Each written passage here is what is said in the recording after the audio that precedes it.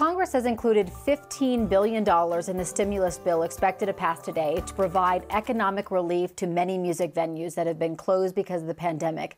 Except for virtual shows, music is pretty much stopped altogether. And today's Positively Colorado, one local artist is trying to spread the word that it's not just musicians hurting, it's an entire industry. Chapultepec Jazz Club, also known as the Peck, has lived in the heart of lower downtown since the 1930s. The news that El Chapultepec is closing hit the community hard, especially for many musicians in Colorado.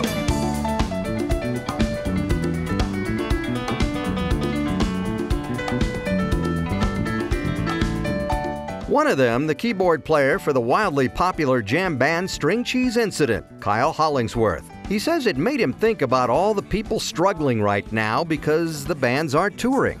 It's the managers, the production teams, it's the crew, it's the agents. An empty Red Rocks during concert season just isn't right. And for Hollingsworth, having the Red Rocks shows canceled hit home.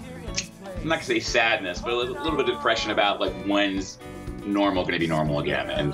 And I'm sure now that I look at this, it's not just the musicians, it's everybody in our field.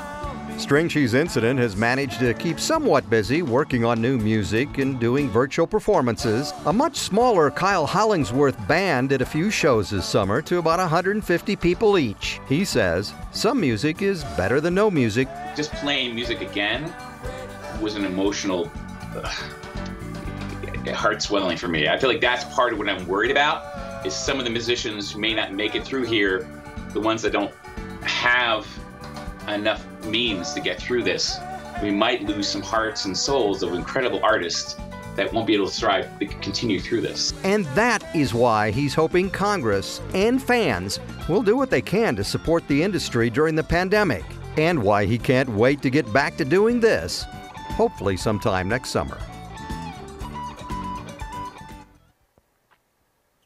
Hollingsworth says people should try to support the music industry by watching shows online, buying music from their favorite bands, and buying tickets to show that may be happening next summer.